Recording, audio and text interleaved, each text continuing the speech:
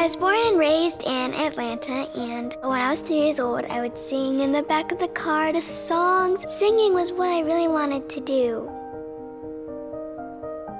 A week ago, your child is healthy, and the following week, you're this close to losing her. Her heart was starting to lose function.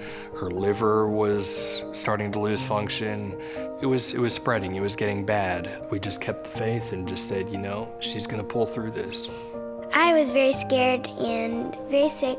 Just going through what I went through was really hard. I saw her with a bunch of tubes in her body. I told Angelica at that time that I love her so much. Keep fighting and don't give up. Because I don't know what to do if I lose her.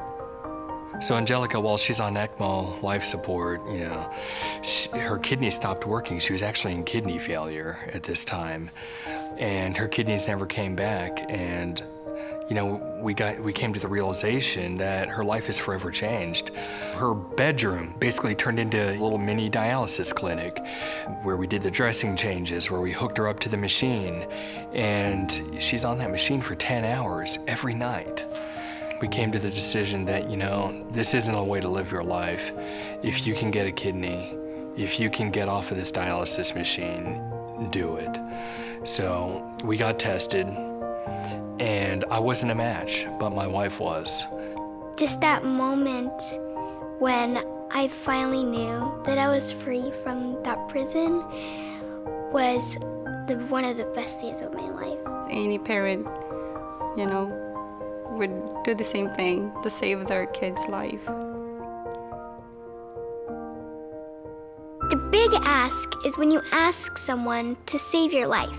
The big give is when they say yes. My mom gave me the big give. She gave me a big give. She gave me her kidney, and because of that, she is a part of me now because I have a piece of her in my body, and she's my savior. I love her so much.